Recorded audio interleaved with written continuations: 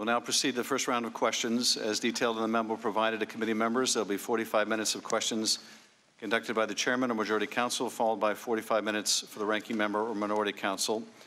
Following that, unless I specify additional equal time for extended questioning, we'll proceed under the 5-minute rule, and every member will have the chance to ask questions. I recognize myself or majority counsel for the first round of questions. Mr. Sondland, there's a lot of new material in your opening statement for us to get through, but I want to start with a few top-line questions before passing it over to Mr. Goldman.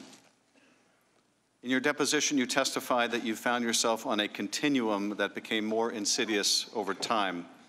Can you describe what you mean by this continuum of insidiousness? Well, Mr. Chairman, when we left the Oval Office, I believe on May 23rd, the request was very generic for an investigation of corruption in a very vanilla sense and dealing with some of the oligarch problems in Ukraine, which were long-standing problems. And then as time went on, more specific items got added to the menu, including the Burisma and 2016 election meddling specifically, the DNC server specifically, and over this continuum, it became more and more difficult to secure the White House meeting because more conditions were being placed on the White House meeting. And then, of course, on July 25th, although you were not privy to the call, another condition was added, that being the investigation of the Bidens. I was not privy to the call, and I did not know that the condition of investigating the Bidens was a condition, correct? You saw that in the call record, correct? It was not in any record I received. But when you did see. I saw that in September, correct. So on this continuum, the beginning of the continuum begins on May 23rd when the president instructs you to talk to Rudy? Correct. And you understood that as a direction by the president that you needed to satisfy the concerns that Rudy Giuliani would express to you about what the president wanted in Ukraine? Not to me, to the entire group, Volker, Perry, and myself, correct. Now, in your opening statement, you confirm that there was a quid pro quo between the White House meeting and the investigations into Burisma and the 2016 election that Giuliani was publicly promoting. Is that right? Correct. And in fact, you say that other senior officials in the State Department and the Chiefs of Staff's office, including Mick Mulvaney, Secretary Pompeo, were aware of this quid pro quo, that in order to get the White House meeting, there were going to have to be these investigations the president wanted. Correct. And those, again, are investigations into 2016 and Burisma / the Bidens. 2016 Burisma. The Bidens did not come up. But you would ultimately learn that Burisma meant the Bidens when you saw the call record, correct? Of course. Today I know exactly what it means. I didn't know at the time.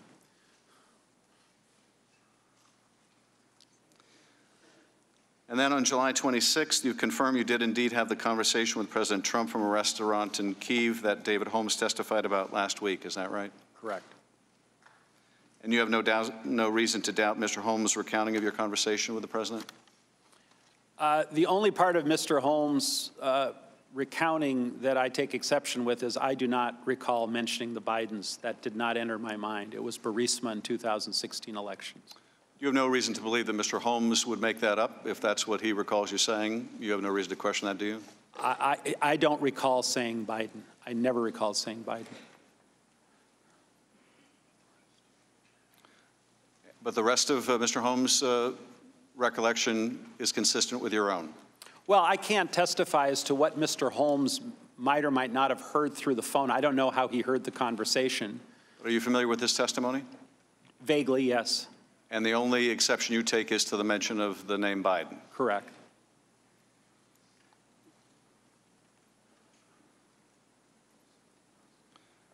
And I think you said in your testimony this morning that not only is it correct that the president brought up with you investigations on the phone the day after the July 25th call, but you would have been surprised had he not brought that up. Is that right? Right, because we had been hearing about it from Rudy, and we presumed Rudy was getting it from the president. So it seemed like a logical conclusion. Mr. Holmes also testified that you told him President Trump doesn't care about Ukraine. He only cares about big stuff that relates to him personally. I take it from your comment you don't dispute that part of the conversation. Well, he made that clear in the May 23rd meeting that he was not particularly fond of Ukraine, and we had a lot of heavy lifting to do to get him to engage. So you don't dispute that part of Mr. Holmes' recollection? No.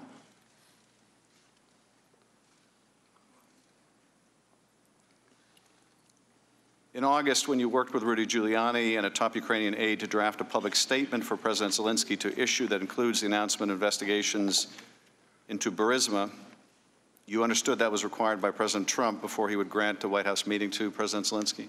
That's correct. And the Ukrainians understood that as well? I believe they did. And you informed Secretary Pompeo about that statement as well? I did. Later in August, you told Secretary Pompeo that President Zelensky would be prepared to tell President Trump that his new justice officials would be able to announce matters of interest to the president, which could break the logjam. When you say matters of interest to the president, you mean the investigations that President Trump wanted. Is that right? Correct.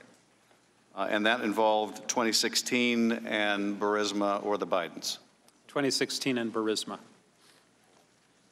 And when you're talking here about breaking the logjam, you're talking about the logjam over the security assistance, correct? I was talking logjam generically because nothing was moving. But that included the security assistance, did it not? Correct. And based on the context of that email, this was not the first time you had discussed these investigations with Secretary Pompeo, was it? No. He was aware of the connections that you were making between the investigations and the White House meeting and security assistance? Yes. Did he ever take issue with you and say, no, that connection is not there or you're wrong? Not that I recall.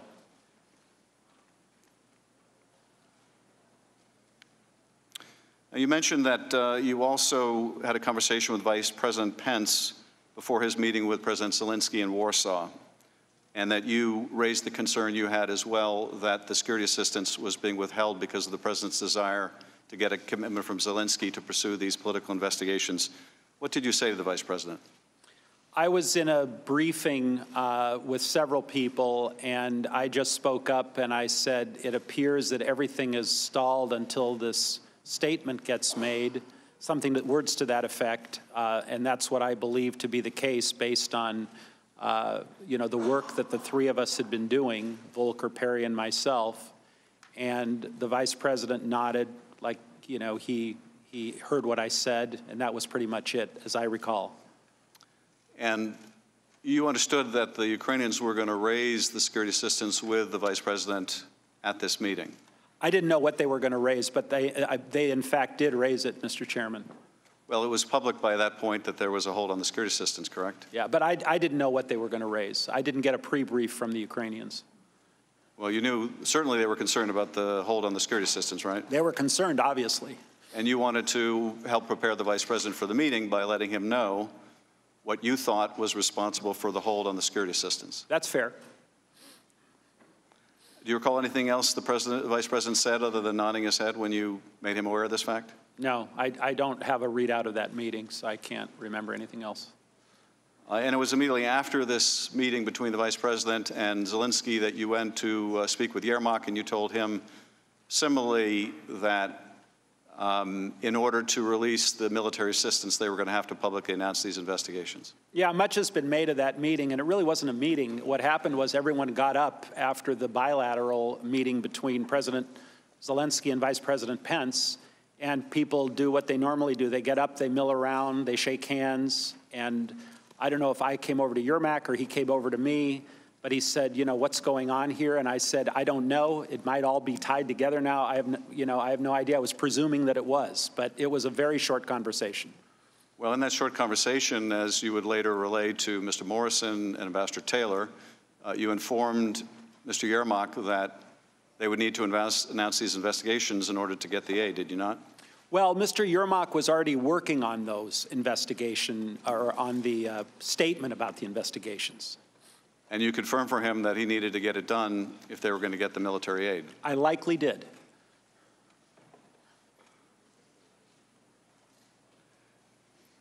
Mr. Morrison and Ambassador Taylor have also related a conversation you had with the President following the Warsaw meeting, in which the President relayed to you that there was no quid pro quo, but nevertheless, unless Zelensky went to the mic and announced these investigations, there would be a stalemate over the aid. Is that correct? That's correct. And that was an accurate reflection of your discussion with the President? Well, that email was not artfully written, I'm the first to admit. What I was trying to convey to Ambassador Taylor after his frantic emails to me and to others about the security assistance, which, by the way, I agreed with him. I thought it was a very bad idea to hold that money. I finally called the President. I believe it was on the 9th of September. I can't find the records, and they won't provide them to me. But I believe I just asked him an open-ended question, Mr. Chairman. What do you want from Ukraine? I keep hearing all these different ideas and theories and this and that. What do you want? And it was a very short, abrupt conversation. He was not in a good mood. And he just said, I want nothing. I want nothing. I want no quid pro quo. Tell Zelensky to do the right thing. Something to that effect. So I typed out a text to Ambassador Taylor, and my reason for telling him this was not to defend what the President was saying, not to opine on whether the President was being truthful or untruthful, but simply to relay, I've gone as far as I can go. This is the final word that I heard from the President of the United States. If you're still concerned, you, Ambassador Taylor, are still concerned, please get a hold of the Secretary. Maybe he can help. Ambassador, I'm not asking about your text message. I'm asking about your conversations with Mr. Morrison and Ambassador Taylor after you spoke with the President, either in that call or in a different call. I'm confused, Mr. Chairman. Which conversations with Mr. Morrison and Mr. Taylor? Well, Mr. Morrison testified that you related a conversation you had with the President in which the President told you no quid pro quo, but President Zelensky must go to a microphone and announce these investigations, and that he should want to. Similarly, you told Ambassador Taylor that while the President said no quid pro quo, unless Zelensky announced these investigations, they would be at a stalemate, presumably a stalemate over the military assistance. Do you have any reason to question those conversations that Mr. Morrison and Ambassador Taylor took notes about? Well, I think it's tied to my text, Mr. Chairman, because in my text, I think I said something to the effect that he wants Zelensky to do what he ran on, I believe, is transparency, et cetera, which was my clumsy way of saying he wanted these announcements to be made. Again, Ambassador, I'm not asking about your text message. I'm asking about what you relayed to Ambassador Taylor and Mr. Morrison about your conversation with the President. Do you have any reason to question their recollection of what you told them? All I can say is that I expressed what I told, or what the President told me in that text. And if I had relayed anything other than what was in that text, I don't recall. You don't recall? I don't recall. You have no reason to question Ambassador Taylor or Mr. Morrison of what they wrote in their notes about your conversation with them. Could you kindly repeat what they wrote? I'll have Mr. Goldman go through that with you. That'd be great. But let me get to the top line here, Ambassador Sondland. Okay. You've testified that the White House meeting that President Zelensky desperately wanted, and that was very important to President Zelensky, was it not? Absolutely. You've testified that that meeting was a quid pro quo for what the President wanted, these two investigations. Is that right? Correct. And that everybody knew it? Correct. Now, that White House meeting was going to be an official meeting between the two presidents, correct? Presumably. It would be an Oval Office meeting, hopefully? A working meeting, yes. A working meeting, so an official act, yeah. Correct? And in order to perform that official act, Donald Trump wanted these two investigations that would help his reelection campaign, correct? I can't characterize why he wanted them. All I can tell you is this is what we heard from Mr. Giuliani. But he had to get those 2 investigations if that official act was going to take place, correct? He had to announce the investigations. He didn't actually have to do them, as I understood it. Okay. President Zelensky had to announce the 2 investigations the president wanted, make a public announcement, correct? Correct. And those were of great value to the president. He was quite insistent upon them, and his attorney was insistent upon them? I don't want to characterize whether they are value or not value. Again, through Mr. Giuliani, we were led to believe that that's what he wanted. Well, and you said that Mr. Giuliani was acting at the president's demand, correct? Right. When the president says, talk to my personal lawyer, Mr. Giuliani, we followed his direction. And so that official act of that meeting was being conditioned on the performance of these things the president wanted as expressed both directly and through his lawyer, Rudy Giuliani, correct? As expressed through Rudy Giuliani, correct. And you've also testified that your understanding, it became your clear understanding, that the military assistance was also being withheld pending Zelensky announcing these investigations, correct? That was my presumption, my personal presumption based on the facts at the time. Nothing was moving. And in fact, you had a discussion, communication with the Secretary of State in which you said that logjam over aid could be lifted if Zelensky announced these investigations, right? I don't recall saying the logjam over aid. I recall saying the logjam. I don't know that. That's what you meant, right, Ambassador? I meant that whatever was holding up the meeting, whatever was holding up our deal with Ukraine, I was trying to break. Again, I was presuming. Well, here's what you said in your testimony a moment ago. Okay. Page 18. But my goal at the time was to do what was necessary to get the aid released, to break the logjam. Okay, that's still your testimony, right? Yeah. So the military aid is also an official act, am I right? Yes. This is not President Trump's personal bank account he's writing a check from. This is $400 million of U.S. taxpayer money, is it not? Absolutely. And there was a logjam in which the president would not write that U.S. check, you believed, until Ukraine announced these 2 investigations the president wanted, correct? That was my belief. Mr. Goldman. Thank you, Mr. Chairman. In your opening statement, Ambassador Sondland, you detailed the benefits that you have gained from obtaining some additional documents over the past few weeks. Is that right? In terms of refreshing my recollection. That's right, because reviewing these documents has helped you to remember the events that we're asking about. Is that correct? Correct. Because you acknowledge, of course, that when you can place a document and a date and a context, it helps to jog your memory. That's correct. And so you would agree that for people unlike yourself who take notes, that is very helpful to their own recollection of events, right? I think you asked your question backwards. Are you saying people that take notes, it's helpful to have those documents, or people that don't take notes, it's helpful to have those documents? No. You are not a note taker, right? I'm not a note taker, never have been. But you would agree that people who do take contemporaneous notes generally are more able to remember things than people who don't. Some, yes. And there are additional documents that you've been unable to obtain, is that right? That's correct. And I think you even said in your opening statement that the State Department prevented you and your staff from trying to gather more documents, is that correct? Certain documents, yes. Which documents? Documents that I didn't have immediate access to. And who at the State Department prevented you from doing that? You'll have to ask my counsel. He was dealing with them. But certainly based on the additional memory that you have gained over the past few weeks from reading the testimony of others based on their notes and reviewing your own documents, you have remembered a lot more than you did when you were deposed. Is that right? That's correct. And one of the things that you now remember is the discussion that you had with President Trump on July 26th in that restaurant in Kiev, right? Yeah, what triggered my memory was someone's reference to ASAP Rocky, which was, I believe, the primary purpose of the phone call.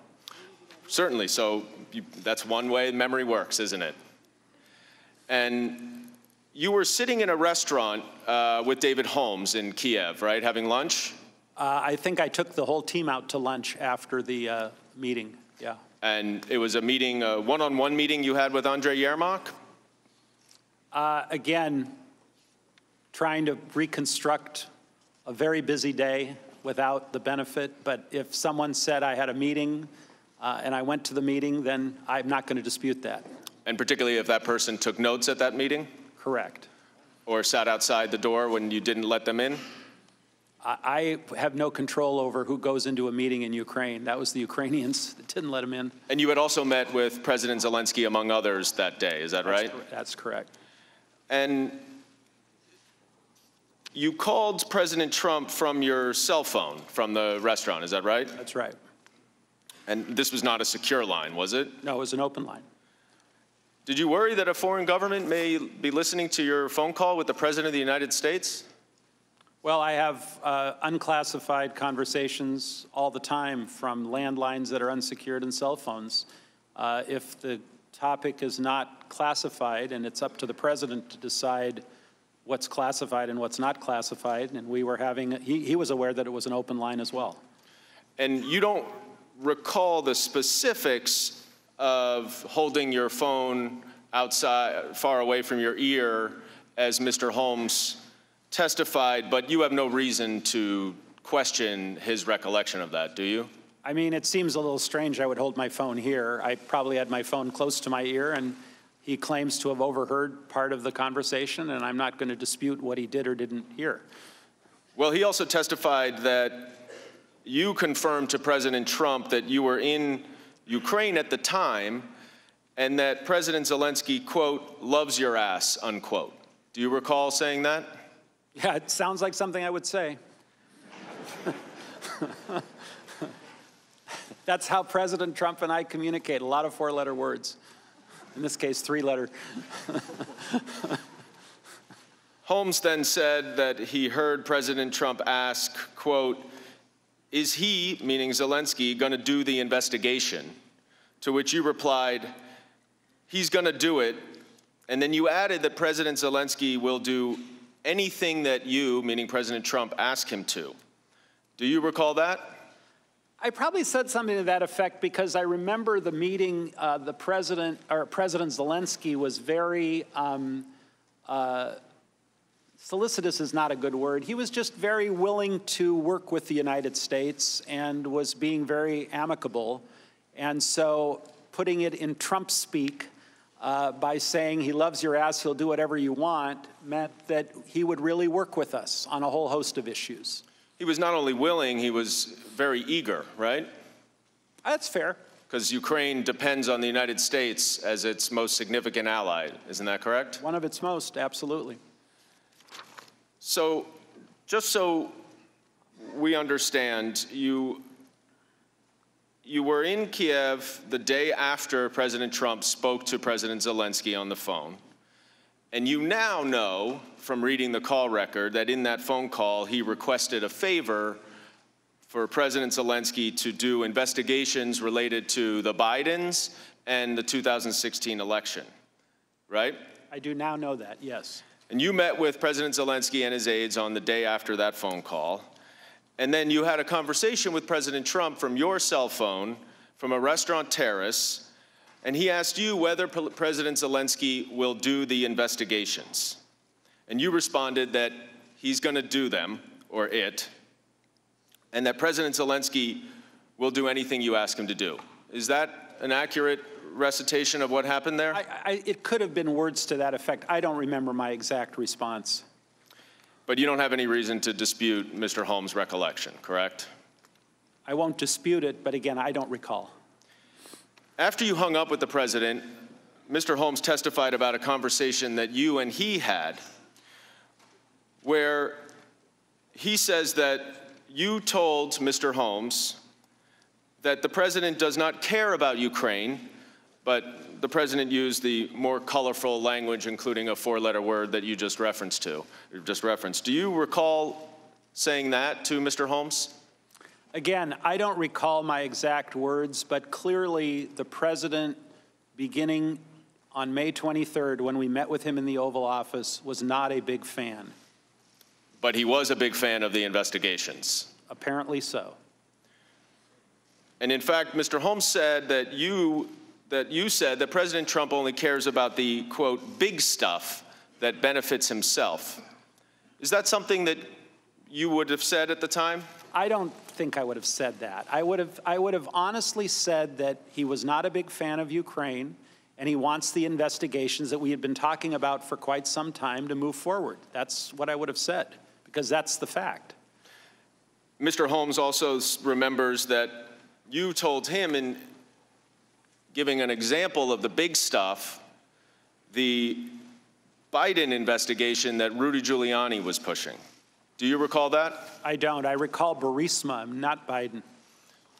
But do you recall saying, at least referring to an investigation that Rudy Giuliani was pushing? Is that something that you likely would have said? I would have, yes.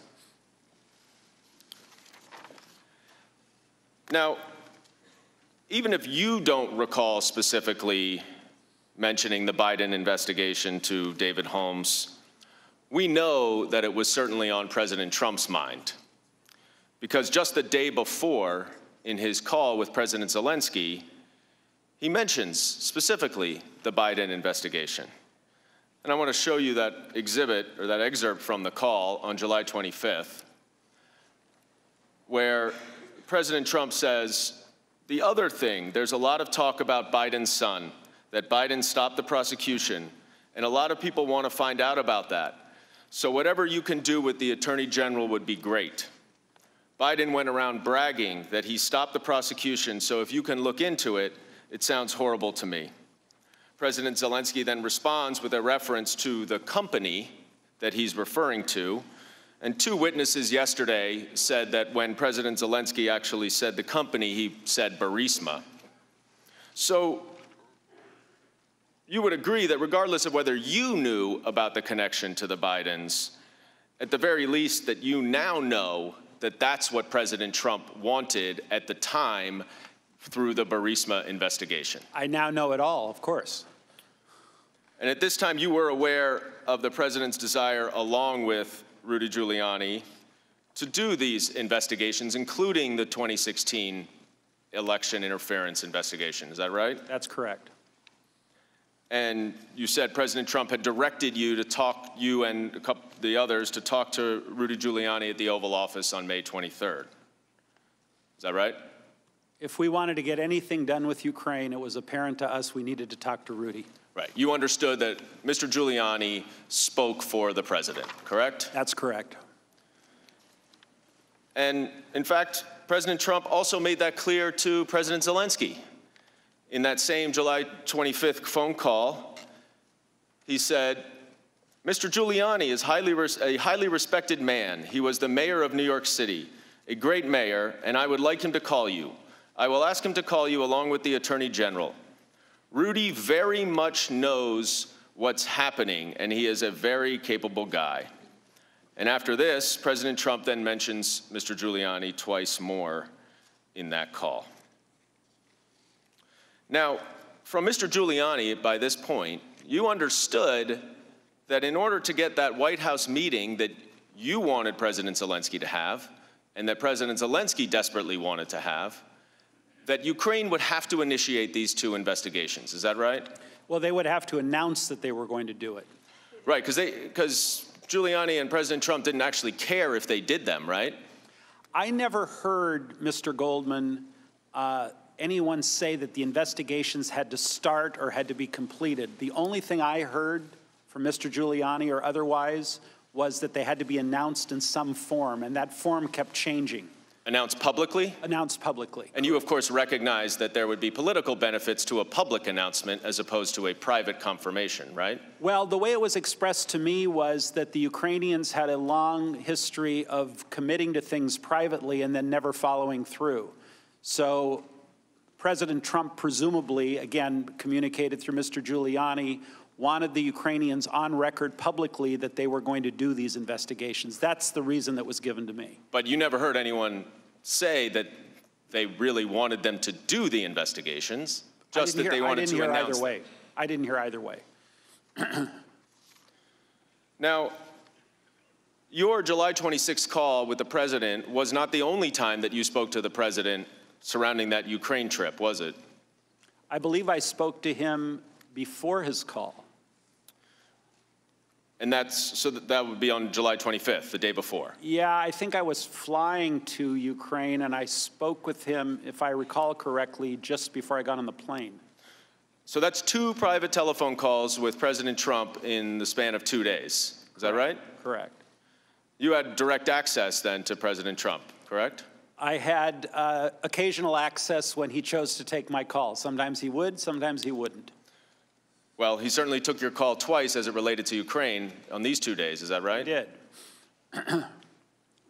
Now, the morning of July 25th, you texted Ambassador Volker, and we could bring up the next text exchange, at 7:54 a.m., and you said, call ASAP.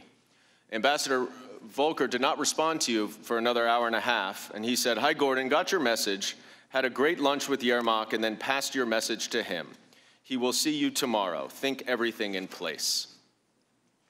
Volker, though, an hour before that, and about a half an hour before the phone call, had texted Andrei Yermak, a top aide for President Zelensky. And he wrote, good lunch, thanks. Heard from White House. Assuming President Z convinces Trump he will investigate, get to the bottom of what happened in 2016, we will nail down date for visit to Washington. Good luck, see you tomorrow. Ambassador Sondland, was this message that Kurt Volker passed to Andrei Yermak the message you left for Kurt Volker on that voicemail that he referenced? You know, I don't remember, Mr. Goldman, but it very well could have been. You don't have any reason to think it wasn't, right? Again, I honestly don't remember, but seems logical to me. And if Ambassador Volker testified that he did get that message from you, you have no reason to doubt that, No, if he testified that he got that message from me, then I would concur with that. So is it fair to say that this message is what you received from President Trump in that phone call that morning?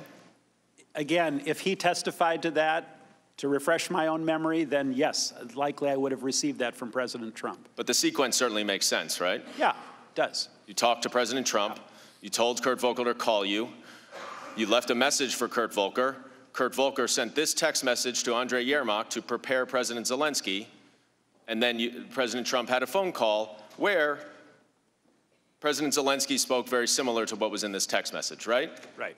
And you would agree that the message in this that is expressed here is that President Zelensky needs to convince Trump that he will do the investigations in order to nail down the date for a visit to Washington, D.C. Is that correct? That's correct.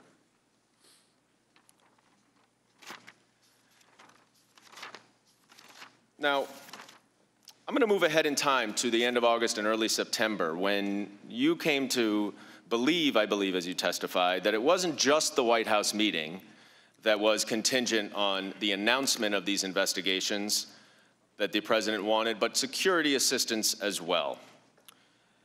You testified that in the absence of any credible explanation for the hold on security assistance, you came to the conclusion that, like the White House visit, the aid was conditioned on the investigations that President Trump wanted. Is that what you said in your opening statement? It is. So let me break this down with you. By this time, you and many top officials knew that that coveted White House meeting for President Zelensky was conditioned on these investigations, right? The announcement of the investigations, correct. Thank you. Yeah. And that includes Secretary Pompeo, right? Many people. And, well, Secretary Pompeo? Yes. And Acting Chief of Staff Mulvaney? Yes. And you testified that this was a quid pro quo, is that right? I did. And you, at this point, by the end of August, knew that the aid had been held up for at least 6 weeks. Is that correct? I believe I found out through Ambassador Taylor that the aid had been held up around July 18th is when I heard originally. And even though you searched for reasons, you were never given a credible explanation. Is that right? That's right. And no one you spoke to thought that the aid should be held, to your knowledge. Is that right? I never heard anyone advocate for holding the aid. And now, by this point, at the end of August, it went public and the Ukrainians knew about it, right? I believe there was some press reports, you know, presuming or who knows, but I think at that point it became sort of common knowledge that everything might be tied together. And in fact, President Zelensky brought it up at that September 1st meeting with Vice President Pence that you were at, right? I don't know if he brought it up specifically, but asked where the aid was, I think was more, I think he sort of asked, again, very vague recollection, because I don't have a readout of the bilateral meeting, but why don't I have my check, essentially? And you understood the Ukrainians received no credible explanation. Is that right? I certainly couldn't give them one. So is this kind of a 2 + 2 = 4 conclusion that you reached? Pretty much. Is the only logical conclusion to you that, given all of these factors, that the aid was also a part of this quid pro quo? Yep. Now, I want to go back to that conversation that you had with Vice President Pence right before that meeting in Warsaw.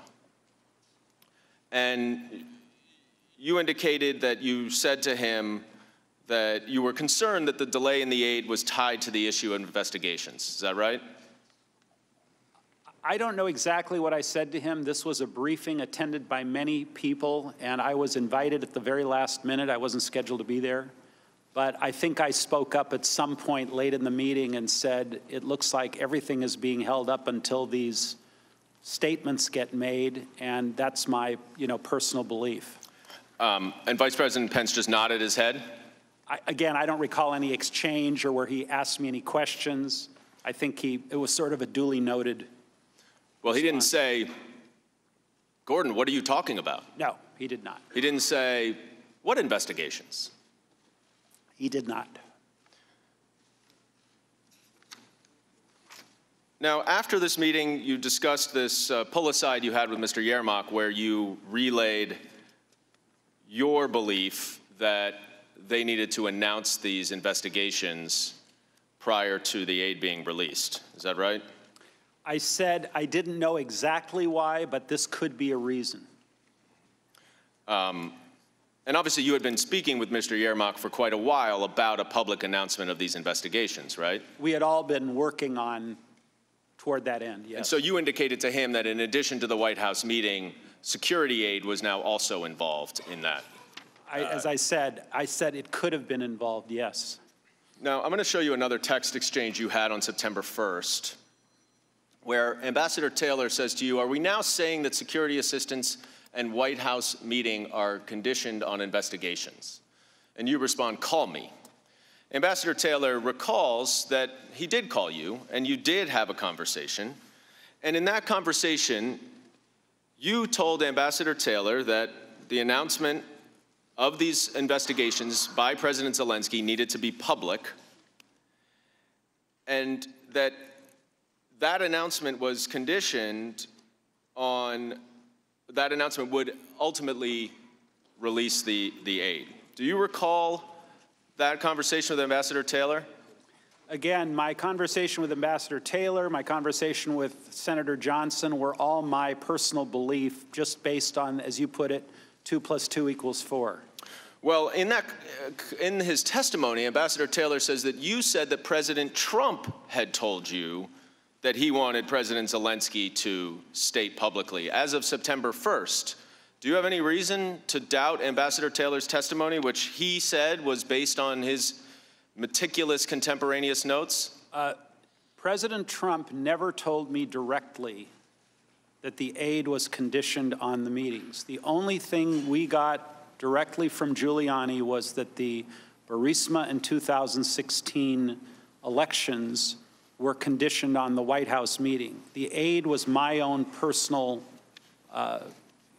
guess, based, again, on your analogy, 2 + 2 = 4. So you didn't talk to President Trump when Ambassador Taylor says that that's what you told him? Is that your testimony here? My testimony is I never heard from President Trump that aid was conditioned on an announcement of elections.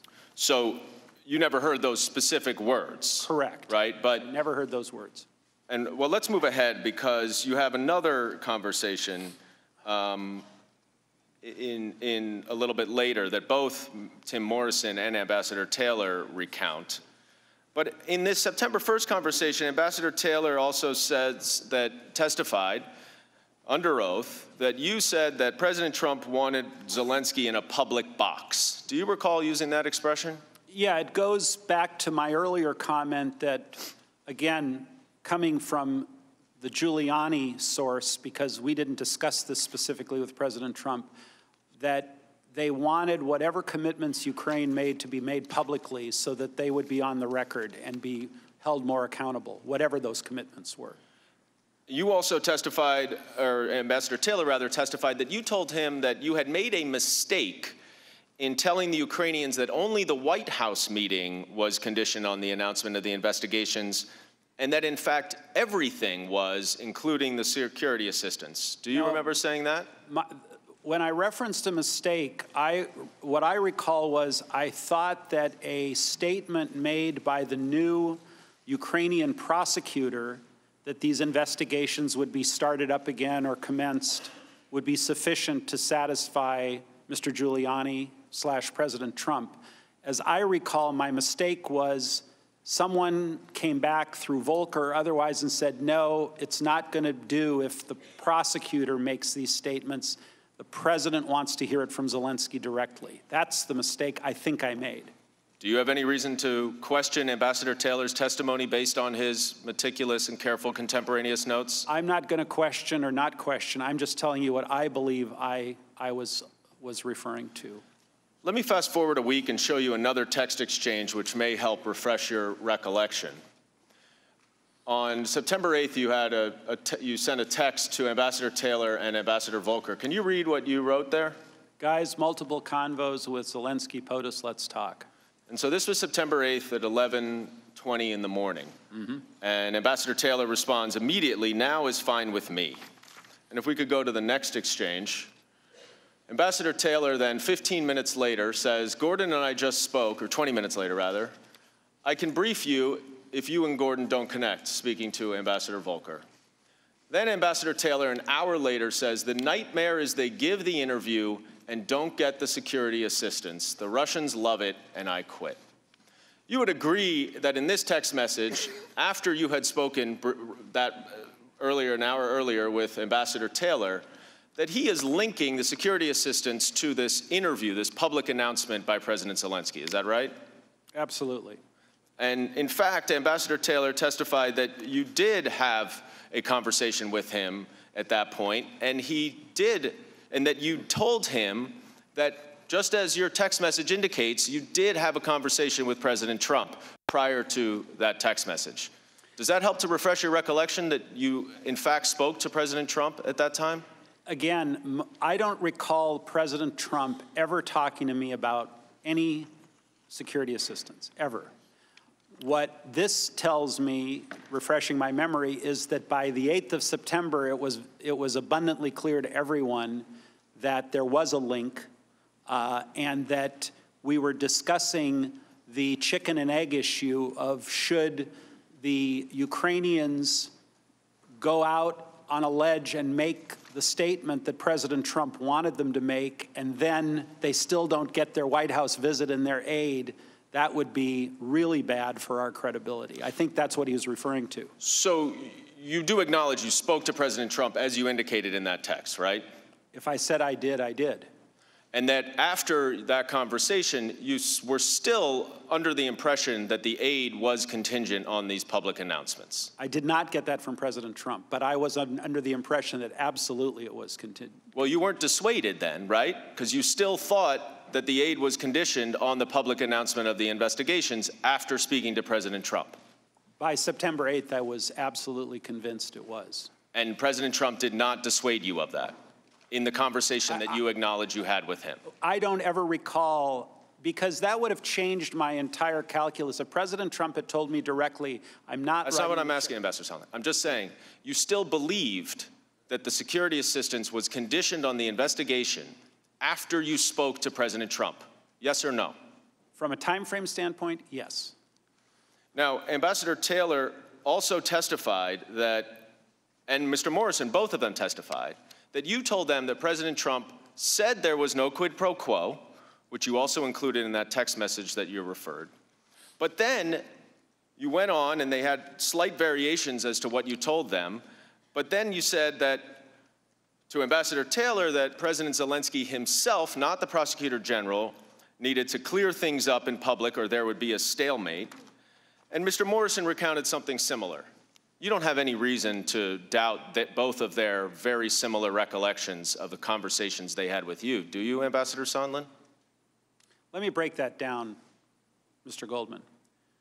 The text, as I said, about the no quid pro quo was my effort to respond to Ambassador Taylor's concerns, to go to President Trump. Apparently, Ambassador Taylor had access to Secretary Pompeo. He did not have access to President Trump. So I made the phone call. I said, what do you want? President Trump responded with what I put in the text. And then I strongly encouraged Ambassador Taylor to take it up with the Secretary. And he responded, I agree, when I said that. As far as the other part of your question relating to whether or not the prosecutor could make the statement or Zelensky could make the statement, I don't recall who told me, whether it was Volker, whether it was Giuliani, or whether it was President Trump, it's got to be Zelensky, it can't be the prosecutor. But that's what I relayed. Whoever I got that information from, I relayed that to, I believe, both Ambassador Taylor and to Mr. Morrison. But as of September 9th, you understood, did you not, that President Trump, either himself or through his agents, required that President Zelensky make a public announcement of the 2 investigations that President Trump cared about in order to get both the White House meeting and to release the security assistance. Is that correct? I believe that is correct. Mr. Chairman, I yield back.